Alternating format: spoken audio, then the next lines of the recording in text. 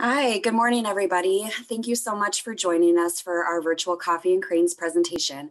My name is Tanya Mickelson, and I'm the events manager at Columbia Land Trust. We're so excited. We have over 200 people registered for today's virtual presentation, and it just wouldn't be possible to take that big of a group out to Cranes Landing. So we're really excited to share our work with you, and thanks for joining us today. Before I introduce our program, I'd like to go over a few housekeeping items so you know how to participate in today's event. This is a Zoom webinar, so as attendees, you will be muted and you will be off of video for the entirety of the presentation. However, you can use the chat feature or the Q&A box to communicate with us or ask any questions. At any time during today's event, you'll have the opportunity to submit your questions to our presenter.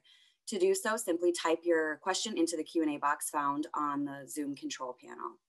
As time allows, we will address as many of the questions as we can get to during the Q&A session at the end of the presentation, and we will do our best to answer any remaining questions in our follow-up email after the event.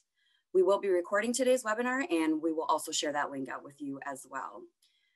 I'd like to take a moment today to acknowledge the traditional stewards of the land we're going to be talking about. I'd also like to acknowledge the resiliency of Indigenous people, and that no matter where you're tuning in from today, you are on Native land. For those of you that are new to Columbia Land Trust, we are a nonprofit organization that conserves and cares for the vital lands, waters, and wildlife of the Columbia River region through sound science and strong relationships. We work with willing landowners to either buy land outright or to help them place a conservation easement on their property. Our positive relationship-based approach has helped us become one of the most respected land trusts in the country. And to date, we have conserved more than 50,000 acres and have over 3,700 supporters. Our work region now encompasses 2 states, Oregon and Washington, and 15,000 square miles around the Columbia River and its many tributaries, in an area stretching from the Dalles all the way to the Pacific Ocean. I'd now like to introduce today's presenter for our Cranes presentation, and that's Columbia Land Trust Natural Area Manager, Dan Friesz. For nearly 26 years, Dan has studied Washington's plants and animals, from alpine forests to meadows and desert shrub steppe, and even coastal estuaries. So welcome, Dan Friesz.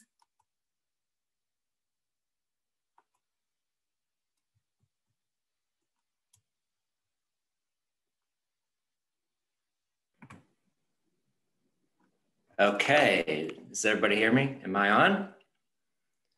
All right, wow. This is usually, I'm used to doing field tours out on the site and getting in the dirt and walking around the crops and look at birds up close with people. So this is a new one for me, but 2020, we are in a new year with a lot of bizarre things happening. So I hope everybody out there is staying safe, and we'll get through this together, and hopefully next year we can get out and do some crane tours on the site. Tanya did a great job of introducing me.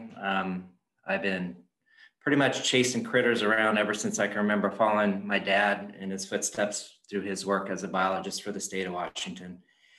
And I just loved what he did and continued to work through that. And I got my degree, couple degrees in 1995 through Washington State University through management and biology. And so through my career, I've always worn a couple hats. I prefer the management hat more than the biological hat, but I like to use them both. And this property allows me to use those. And through the presentation, there's a lot of work that needs to be done, and I can't do this alone. So I'll be thinking a lot of people as I go through. And one right off the get-go is the Land Trust for putting on this presentation, as well as the Land Trust giving me another opportunity to work with them. I had my first tour duty with the Land Trust back in 2010 through 2014. And then I was hired back on solely to manage this crane property based on my experiences. So thanks to Ian Sinks, my supervisor, as well as the Land Trust, and a super thanks to my loving partner, Amy. She puts up with a lot of not so many critters in the freezer and coming home a little bit later than I should, and some muddy boots and smelly traps in the basement. So She's wonderful, and she helps me do the work I do for the Land Trust.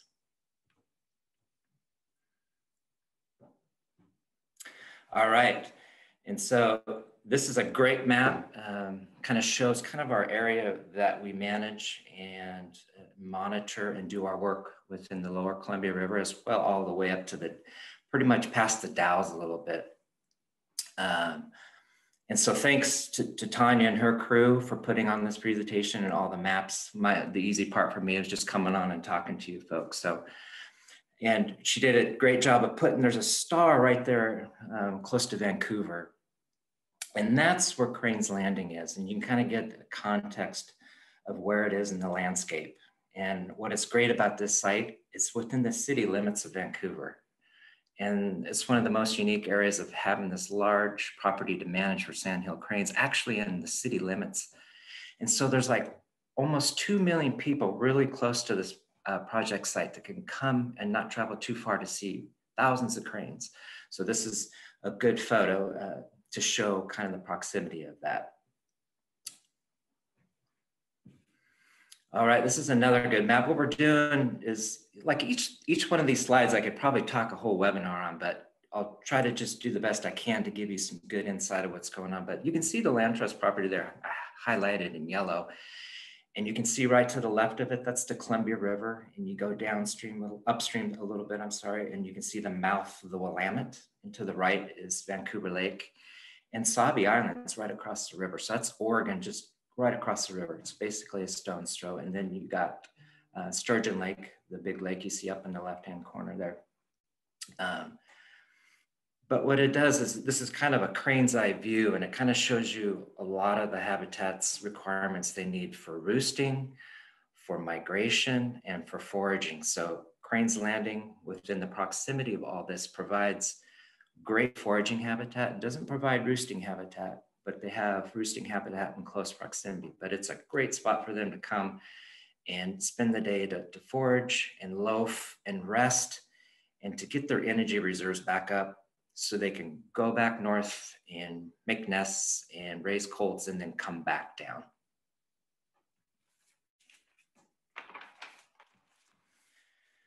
All right, so these are great photos of kind of what the historic landscape used to look like in the close proximity to Cranes Landing. You had, upland, rolling grassland meadows of oaks, and then the lowland valleys were seasonal and semi-permanent, and some permanent wetlands. So the permanent wetlands you see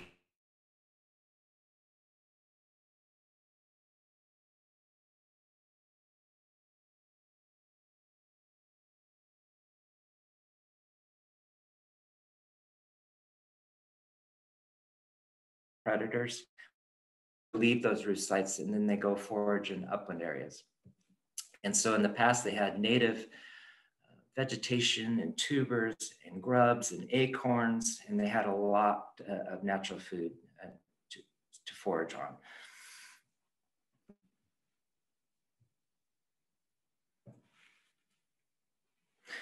And so as development started within the lower Columbia River, as well as the Willamette Valley, this is kind of how some of the habitat was lost. And so, in the 40s, the Columbia River was diked with large levees for flood control, as well as to allow farmers and industry and development to stay non-inundated from flooding events. So what happened with that is we lost a lot of natural habitat for the cranes. And if you think this is the Salem area in the Willamette Valley, there's about 600,000 acres of suitable habitat for cranes, and over 60% of that's been lost. And same in the lower Columbia River estuary.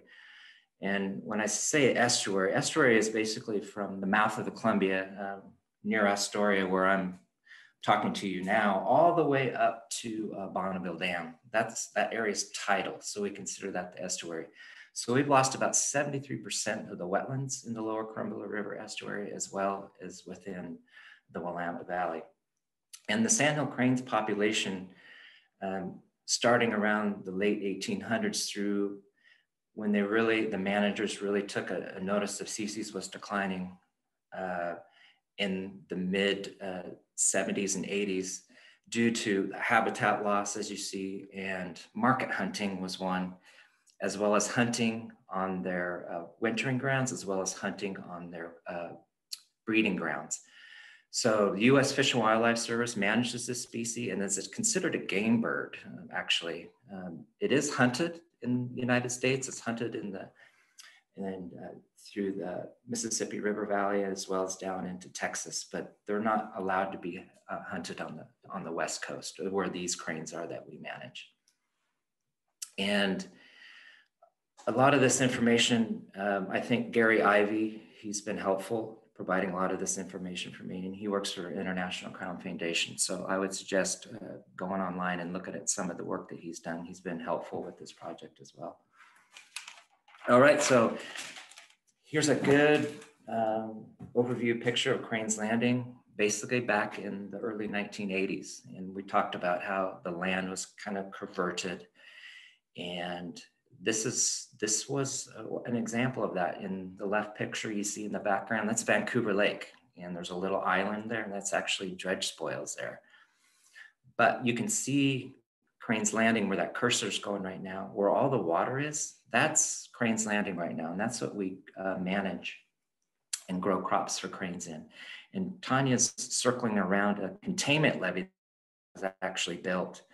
It goes all the way around the property. And the Vancouver Lake itself was dredged and deepened, and you can see that vertical up and down body of water connecting the Columbia River to Vancouver Lake. It's called the flushing channel. And so the idea was to get water into Vancouver Lake to kind of restore some hydrology, as well as to improve water quality. But all that material had to go somewhere. And so what it did is it was pumped into Cranes Landing. And so over 5 million cubic yards is into Cranes Landing, which is almost about 80% of the footprint of what we farm is basically the bottom land, the bottom of Vancouver Lake and the flushing channel. So as we go through the presentation, there's some other slides just to keep in mind what you see right here. And the right photo is a good one too, because it shows you the Columbia River, how close we are to it, as well as behind it is Sauvie Island and Sturgeon Lake. And so this is a kind of a great photo of now as managers and biologists, this is what we have to work with to benefit sandhill cranes. All right, so this is my favorite part is I get to wear my manager hat, which I love to do. And so what we do here is 2020 is the 5th year that we've had farming plans. And so farming plans, I refer to them, they're basically menus is what I like to tell people. They're menus that we plant for the cranes, and then we do intensive monitoring to see how they react. How do they move about the property based on the cropping that we do, based on the plants that we plant for them, and the spacing, everything, and it's out there. And then we have intensive monitoring. We do it twice a week from dawn to dusk, and we just watch them and count them. And then an extra day during the week, I have a staff member that just watches the cranes without counting them and just sees how they interact with the menu that we provided to them. So on the left, this was one of our starting points. And we planted a lot of corn back then, and we planted oats and peas and sorghum. And we just learned through those crops and how they were planted that they particularly liked certain areas than others. And so today, we still are refining this menu. We're still changing it, and it's still going to continue to change. I was thinking about 10 years that we'll have a fairly good idea of what our menu should be for the cranes. But the biggest thing you can notice is that we've learned that cranes like to move. They need a lot of visual of the property for security reasons, to see predators and things that would disturb them. And we're really learning that. And so all that pink you see is spring wheat that we planted, and we harvested it. And so these are open areas now for them to see. And the white part is a good topic point too, because it's a plant that's growing naturally on the site, and it's called yellow nutsedge, or it's called chufa is another name for it. And I got a little bit of an example of it. See if I can put this up to the camera. That's just a regular old piece of popping corn. And so right here is a nutsedge nutlet that I dug up. So it's about the same size, but the cranes love it. But it does get pretty big. I found one the other day, and this is about the size of a dime. So this nutsedge is full of great lipids. It's full of nice fats and sugars, good carbohydrate sugars. So they get the fat they need to build up reserves for nesting and migration and then egg creation. And it gives them that jolt of energy through that really soluble glucose. And so they get the tubers and the worms, and then the open area is what we're really finding out what they like.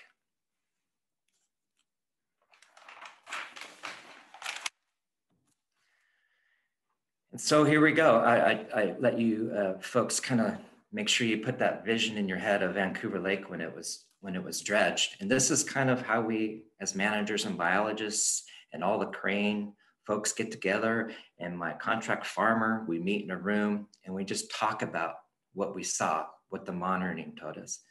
And so we go in and we just plant these crops. And this is a new one you're looking at. Up to the left is corn, and then the next lower crop is soybeans. This is the first year we planted soybeans. So we're interested to see how cranes use them. So those one of our big monitoring elements this year, to see how they utilize soybeans. Will they eat the actual soybeans, or will they just probe around it with other critters that are attracted to the soybeans? And then off to the right is also a strip of alfalfa.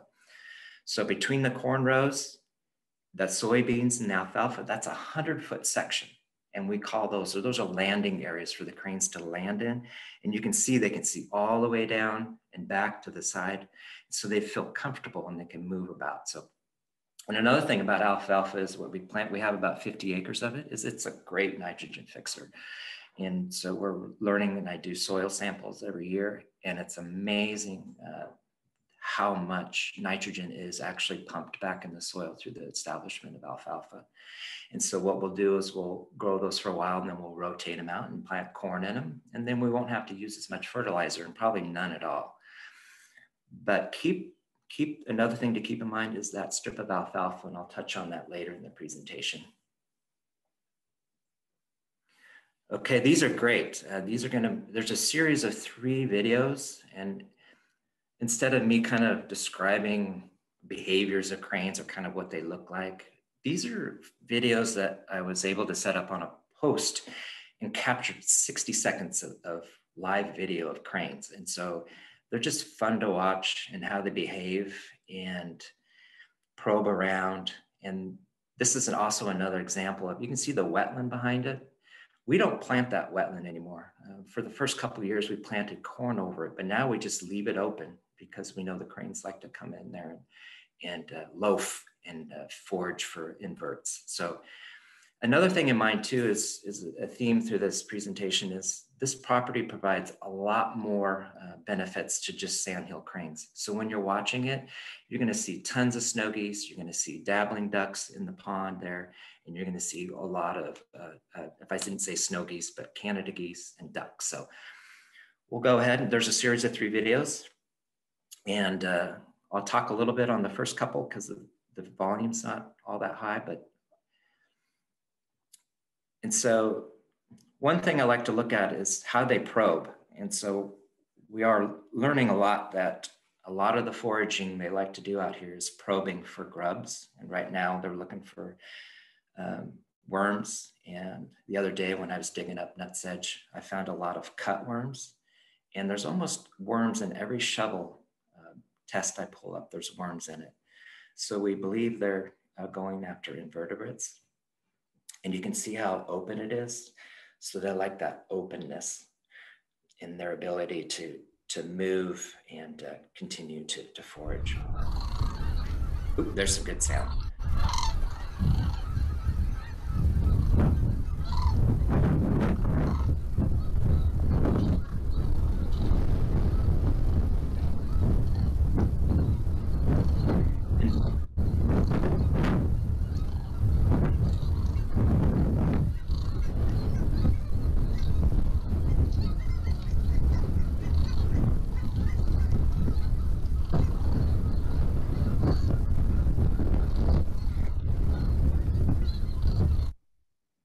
so what they're foraging right now is a field of alfalfa.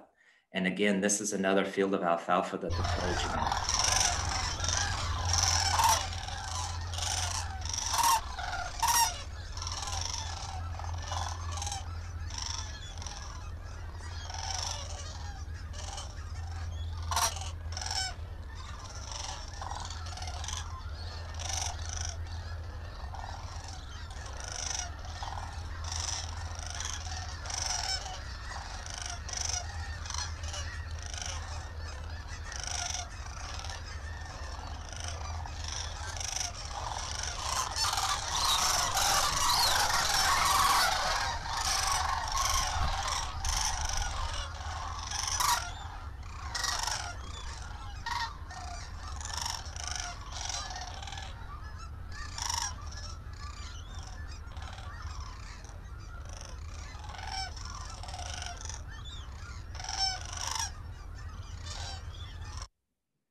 And so before this next one goes, there's one thing to pay particular attention to through calls as well as sight is the adult sandhill cranes. They have a nice, really bright red cap.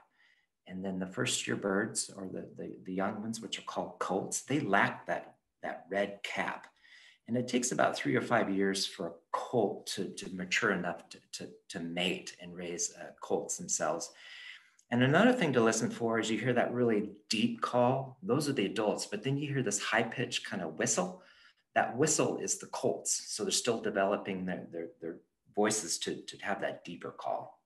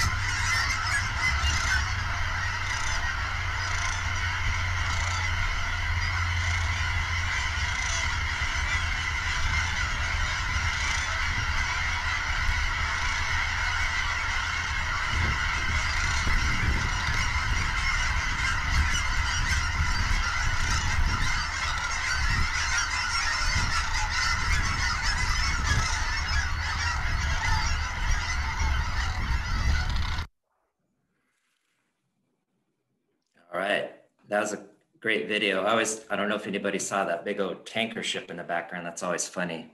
People are like, whoa, what's that? But the Columbia River is just right there. So it's always kind of a funny thing to see when you're out there. All right, so this is kind of an example of our cropping right now. And you can see where the cranes are standing right now is a harvested field of spring wheat, and to the left is a standing crop of alfalfa. And then you can see the corn to the left as well as corn to the right. So Keith got this video a couple weeks ago, or a week, no more than a week ago.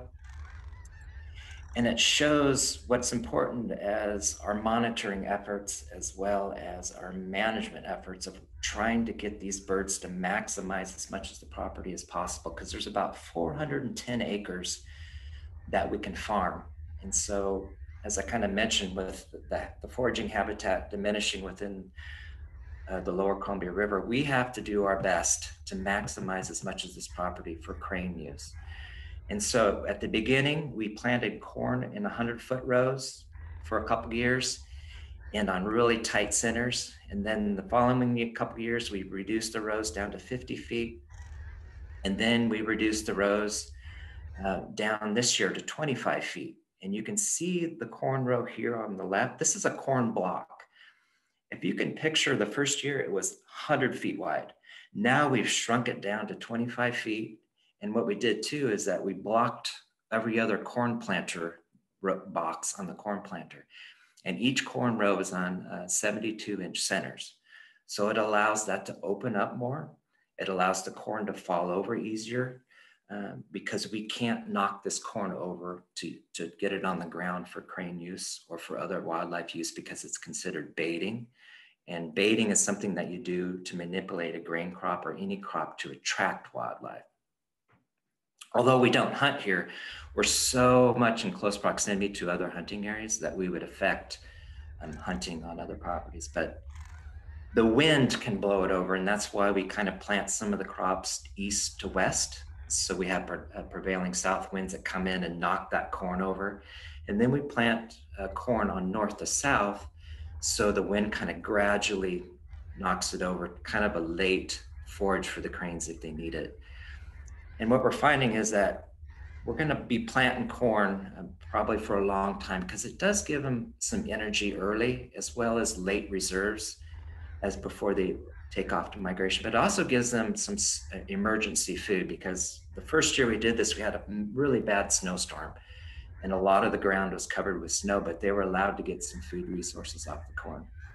And here they go, they're moving through a big patch of harvested spring wheat, and then they'll go through another small row of corn, and they can just move to the property. So we're finally getting that menu right, and they're using a lot of the property that they haven't before.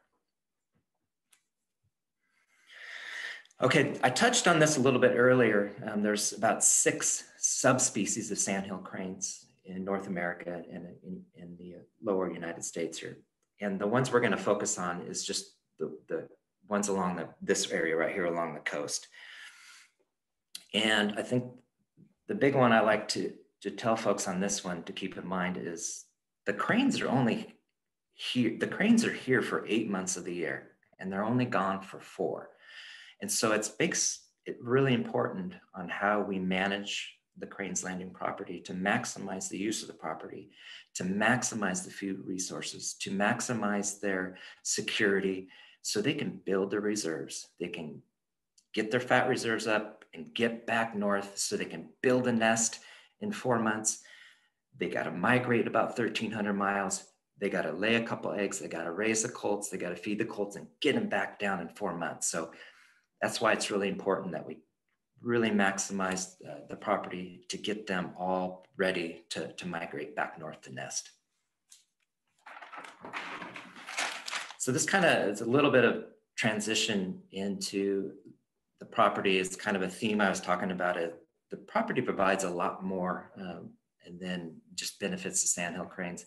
And there's somewhat of a term used. I can just kind of be similar to, it's called an umbrella species. And so cranes are kind of our little umbrella species for cranes landing, but everything underneath it benefits a ton of other wildlife. It benefits the local communities. It benefits a lot of job creation through contractors I hire to manage this property, as well as gets the opportunities for interns to come out and learn and survey and do work to see if they're interested in being a manager or a biologist. And it's just really close to Vancouver and Portland, like I mentioned. So it provides a lot of public use benefits, you know, as we manage for sandhill cranes, but a lot of it feeds down. And this is an example of alfalfa field that a local dairy has been harvesting. And they got 188 tons of alfalfa off this year. And they take it to a local dairy to feed dairy cows. And then that milk goes to local families. And that way, they're not spending a lot of energy and going long distances to get a forage like this for alfalfa. It's my understanding that Cranes Landing is one of the few areas in the area that actually grows alfalfa. So it's kind of a good feel project to have local dairies come in and cut alfalfa. And so this is an example. There's Tyler, my great contract farmer in that combine, and he's a Coug. That's a Washington State flag flying off the top. But we planted 220 acres of spring wheat this year. You know, it's decided around the table when we decided to make this menu. And the idea was to open it up and see what happened. But what we did is we harvested it, and we got almost 300 tons of spring wheat this year. And some of it went to that dairy, and then some of it went to other local areas that take spring wheat. But what's cool about this is that Tyler was able to adjust his combine to make the harvest not so clean. So what it did, it was allowed to spread waste seed behind the combine, which actually resprouted. And that resprouting spring wheat was forage for snow geese and Canada geese, as well as a cover crop. So this is another good way that the property is being used. And so this is an example of another experiment, and these are windrows created through the spring wheat harvest. And so we're really going to monitor these windrows to see if mice go in there or other critters, and we're going to see if the cranes will move up and down these windrows and plug and probe to see if there's any kind of critters in there. And so we have a local beekeeper. He stores about 100 hives on the property, it helps his business out. It's a safe, secure location so they don't get vandalized, and it helps pollinate local plants as well as gives him the opportunity. He takes these down to California. And so this is another great opportunity provided at Cranes Landing. And there's about 30 acres of native forest that I planted out here. And the forest is a native species and shrub. This is a red flowering currant, and it attracts tons of insects, and hummingbirds love it. And we're getting nesting birds in our forested areas. And here's an example of a nest I found. This is a white-crowned sparrow nest actually nesting in a red flowering currant. And so there's 30 acres of the property that we can't farm. And so we planted it to native species, over 25 species that we planted out here. And we manage those areas for tons of other birds. There's about 78 species of birds that I've recorded out here. So it's a lot of benefits to other species. And this is my biological hat I put on. And so as I talked about kind of the menu we're trying to figure out, this is one thing we're not quite sure, and we're studying it right now, is small mammal use of the property. And this is a favorite of mine. I caught this little guy 4 times. I had traps set out six nights and 6 days. And this little fella, he really took to the wad of peanut butter and oats that I'd put in this live trap right here. It's called a Sherman trap.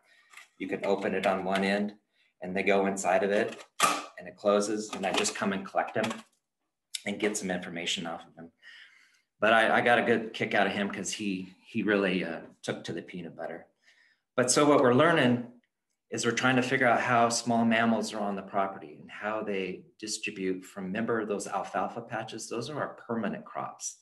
And those are our sources for small mammals. And so we're trying to figure out population densities and how those mammals move throughout the property. So I caught 100 mice this year, and this is a deer mouse.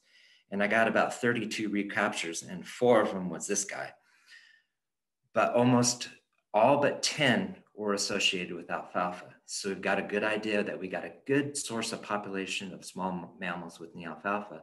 We just need to plant more permanent crops, such as grasses and more alfalfa to expand and kind of increase and spread out small mammals in the property.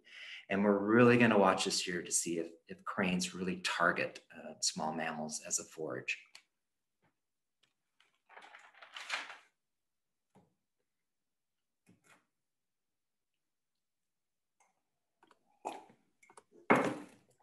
Thank you so much, Dan. That was great. We have a lot of really good questions, and so I'm just going to start. So can you talk a little bit about when the cranes arrive in the Vancouver area and when they leave?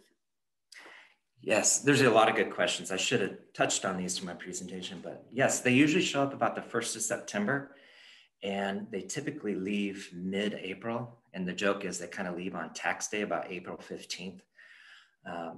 And each year, we do a roost survey, and we do that roost survey about the 2nd week of October, and it's coordinated by Ridgefield National Wildlife Refuge, which actually is a partner that helped give me some of the traps to use. So thank you to them. Great. Do we make money on any of the crops that are farmed on the Vancouver Lake Lowlands property? Yes, we did. We made some revenue this year, but what it does is it goes right back into the property. It helps pay for the contract farmer. It helps pay for the supplies, and it helps pay for monitoring and the biological surveys that I do. So all of it goes right back into the property. Is nutsedge local? Is that a native plant? Yes, it's been thought to be a noxious weed for a long time, but the discussion is kind of turning. It might be native. It was actually a Class B weed in Clark County for a long time, and now it's not considered that. But it depends on what you just determine what is noxious. If it grows where it needs to be, it's great. If it doesn't, it's not. My contract farmer hates it. And so because he farms elsewhere and it takes over his fields. So it's a kind of a running joke that he's actually farming this nutsedge where before he didn't like it, but it occurs naturally, yes. So do you want to talk a little bit about access to viewing cranes in this area? Because I know there are several ways for folks to get out there and view on their own. So I'd love for you to talk a little bit about where those spots are and just kind of the general awareness that we want folks to keep in mind when they're crane viewing. Yes, so there's a great, the best time is to start heading down now, actually. Mid-November through 1st of January is really when they target that nutsedge field I was talking about. And it's right adjacent to Frenchman's Bar Regional Park. And you're allowed to go in there and park and just watch them come in. And there's a walking trail that's elevated along the Flushing Channel that gives you a good opportunity to view them as well there. But the Frenchman's Bar is the best spot you can go view them. We have a really good question here regarding the decision to farm active crops versus just letting the property grow back with native plants. So can you talk a little bit about why that decision was made and maybe some of the difference in benefits for farmed crops for cranes versus just regular native growth? Right, so that's a discussion we're having as we continue to fine tune our farming plan. We have really dialed down on the crops that we plant. The thing with Cranes Landing too is it's been farmed for so long that it has a really bad weed problem. There's a Class A weed out there and a couple Class B weeds that need to be managed and controlled. And so planting like alfalfa is a way for us to help control those Class A species. But like I mentioned, those wetlands, we're going to continue to try to get natural food growing in there. Where discussions come up of Jerusalem artichokes is one that we want to try to get established out there. We want to kind of maintain our wetlands a little better and to see if we can't have some wetland species growing out there. But absolutely, as we keep going, we're going to introduce other crops and other native plants to hopefully create a situation like that photo I showed you with those the natural prairies. And we are planting a lot of oak trees around the edges. And so those oak trees over time will grow up and they'll provide some acorns for them, we hope. So absolutely, that's something that we're definitely looking at all the time. So in regards to the crops with harvesting, we don't harvest any of those for like food consumption. They're mostly all harvested either specifically for the cranes or for animal feed. Is that correct?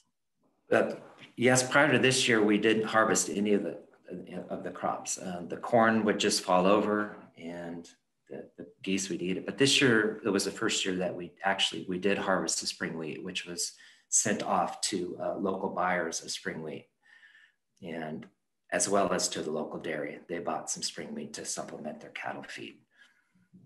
But prior to this year, everything we planted out there was just basically, we just left it for the cranes and the geese to consume. So thank you. So throughout the presentation, I know you touched on a couple other areas where this specific group of crane visits while they're down here, and Ridgefield Wildlife Refuge is one, and also Sauvie Island. So we have a really great question here regarding for the folks that live around Sauvie Island or who have adjacent farmland used by hundreds of cranes. Do you have any plans to expand this program to other farmland or to provide guidance to other landowners on how they can support the cranes? Yes, so we do work actively with ODF&W and we exchange ideas on how their cropping works over there. And we've talked internally about expanding that, especially kind of up in, just seeing if it would work up in the woodland bottoms and of planting crops like we do to benefit cranes. But we do, there's a manager at Oregon that we work with quite a bit, and we kind of compare notes. And he's also one that comes over, and he's part of our, we call it our crane working group. And so he's always participating. We talk about how his crops are worked and how ours are working. And then we kind of keep working together on that. So it's a collaborative effort, and Richfield's involved as well, the refuge. So there's always talks about it. Awesome, thank you. So there's a few questions here regarding the difference in what the sandhill cranes utilize for food source and what other wintering birds, so the Canada geese or the snow geese, do they compete for food at all, or are they kind of taking over different areas of the crops? So the geese, snow geese and the Canada geese, they're more browsers, and so they really target the resprouting spring wheat and as well as the corn. We don't see cranes eating corn as much as the geese do. And then snow geese do probe a little bit into the ground, but you can see that the beak of that crane in the background it's got dirt all over it. And so I try to tell folks is that the geese kind of graze on the top where the cranes are down below. And so there's not that food resource competition as you would think. But what disturbances geese bring, I remember that video you saw where all the geese got up. The cranes they're really disturbed by high concentrations of geese, because when they get disturbed, they're like, what's going on? And so that's kind of the disturbance level that geese provide to the cranes. But we're not seeing at this point that there's a competition of food resources between ducks and geese and cranes. Thank you. So there are also several questions regarding kind of the breeding process for cranes. So an interesting question, do sandhill cranes mate for life? And can you also talk a little bit about where sandhill cranes have their nests and how they deal with the colts and when they fly after having their babies? Yes, so cranes do mate for life. And typically the cranes, they need seasonal wetlands or semi-permanent wetlands. They need wetlands to build nests in, and they make them out of vegetation that they bring in, and it floats on the water. So that keeps away ground predators to come in, but it doesn't keep away the aerial predators. So the adults work together, and they actually incubate the nest together. And so one adult will incubate for 2 or 3 hours or 4 hours, and the other one will come in. It's called nest exchanges. And so they incubate the eggs for a good month. And then what happens is that the colts will hatch, and then they take those colts, which is a young crane, away from that nesting area and to a preferred foraging area. So I've always tried to talk about the importance of all the habitats these cranes need. They need roosting sites, they need foraging sites, they need nesting sites, and they need sites that provide good foraging areas for colts to forage. And the adults defend these territories heavily against neighboring pairs. And I've witnessed this up in Convoy Lake Refuge on the east side of watching, monitoring crane, greater sandhill cranes is what nests over there. And they defend all these territories. And then those colts, they grow rapidly, and they usually take off about September, and the process starts all over again. Thank you. The species, I should have mentioned, the subspecies we have here is Canadian, but we do have 3 in the flyway. There's lessers, graders, and Canadians. And the ones we have at Cranes Landing are Canadian subspecies. Great. So what are the main predators for this group of cranes? So the main predators are coyotes. It's kind of funny. It's kind of the whole Wile E. coyote and the roadrunner. You can watch coyotes out there trying to ambush cranes, but the cranes, if they could see them, the coyote knows. And so they just kind of keep an eye on each other. But I was watching one this year, and it was trying to get a big flock of Canada geese, and it just wasn't doing very well. And the cranes they were looking at them. And then I've noticed that they react negatively to bald eagles. So when a bald eagle comes by, the cranes get upset about it, but the geese always get upset with a bald eagle. So everybody gets up, and then the cranes get up. And then on the breeding grounds, they have other predators as they defend their nest. I'm sure fox, I'm guessing, and weasels up north for colts, and then a lot of aerial predators on their colts, as well as coyotes on colts. But those are the two big that I've been seeing, but I haven't seen any success of coyote getting a sandhill crane. So those videos that you showed us with the 60-minute clips, where it felt like we were right in there among the cranes, what monitoring devices did you use for that? And are there any other monitoring devices that you use throughout the property to kind of keep tabs on them? Yeah, those are great. Those are just game cameras that hunters use, and you have the capability. I just got them through Cabela's, through their catalog. And there's really cool features on them, how you could set it up to capture video or still shots or movement shots. And I just had 4 of them and put them on a nice pole out there. And they're not too expensive. I think you can get them for about $100. But unfortunately, I had 4 of them stolen off that pole. So I lost about 30,000 pictures and probably, couple hundred videos. So I haven't put cameras back up out there again, because they do get stolen. So you have to secure them the best you can. And then for other tools we just use our eyeballs. That's mainly what I use out there. And we have spotting scopes as well as binoculars with our monitoring. So great. So I just want to recognize that we're at 9:18. We have really great questions, but so I think we're okay to go a few minutes over our 9:15 end time. We'll take a couple more questions, and then we'll do our best to get to the remaining questions and hopefully provide some answers to them in our follow-up email, which will go out early next week. So when you talked a little bit about the surveys that you're doing in regards to the little mammal populations, do you feel like, the farming out there isn't encouraging small mammals? And if you do see a high small mammal population, do you feel like that also encourages like some of the predators like the coyotes to move into the property more? Yes, for sure. And we do have a high population of coyotes out there right now.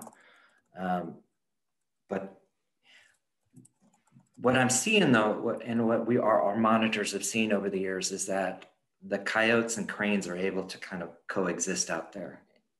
And that's being made even better because we're opening. Remember, we talked about opening that property up more than we did when we first started. So the cranes are allowed to have better views, long distance, and they can spot a coyote and the whole flock just watches them. And so having small mammals out there is not only benefits the sandhill cranes, but we got a large population of raptors. So there's quite a few northern harriers that are out there. I've seen short-eared owls that fly out there and roost on the site, so which is phenomenal. We have sharp-shinned hawks, Cooper's hawks, there's peregrine falcons. And so increasing the small mammal base will help the cranes, but it also helps all the other aerial predators out there. We have tons of kestrels, American kestrels on the site as well. So we love to see more species using the property, but I don't see any negative effect of having an increased small mammal population with coyotes, as long as we keep that property open so the cranes have good views. Great. So I think I'll just take one more question if that sounds good. And there are a lot of questions in regards to the population numbers of cranes. So have you seen in your time at the Land Trust, have you seen those from year to year increasing, decreasing? Do you have any information in regards to the numbers that we see coming in? Yes, I'm not sure if I touched on it, but we had that roost survey. I mentioned a roost survey that we conduct every second week of October. And it's a collaborative effort with Oregon Department of Fish and Wildlife, a lot of volunteers, the Ridgefield National Wildlife Refuge, and the Land Trust all participate in it. And what we know is there's about 8 or 9 roost sites within the area from basically the mouth of the Lewis River, Woodland, on down through Vancouver Lake. And so there's about 8 or 9 folks that sit on these roost sites. And so when the cranes come in from the foraging, they always come to these traditional roost sites. And so there's an individual there counting the birds as they come in. So for over the last 5 years, the survey's been going on for well over 20 years, and the population continually is consistent. This year, I think they counted about 4,100 cranes that came in. And about 5 years ago in 2016, they counted 4,800. And there was a high year, I want to say about 2018, that counted 5,200 sandhill cranes. So that population number is staying consistent. It's not declining, which is great. And it's not increasing as much as we think either. But there's a current management plan out there. And I just touched on it yesterday, and it's through the Fish and Wildlife Service. And their goal is to have about 20 to 25,000 sandhill cranes wintering in California. And they're consistently hitting that mark. So my guess is there'll be concerns if it drops below. And if it goes over in big numbers, which is great, but it hasn't been there. So the population has been quite consistent for the last 10 to 15 years. Great. Well, I think that is, there's so many great questions. It's really hard to cut this off, but we will do our best to answer the remaining questions that we didn't get to in our presentation today, and hopefully provide some more information and answers to those in our follow-up email on Monday. But before we leave here, I just want to, again, thank everybody for joining us and starting your weekend with us.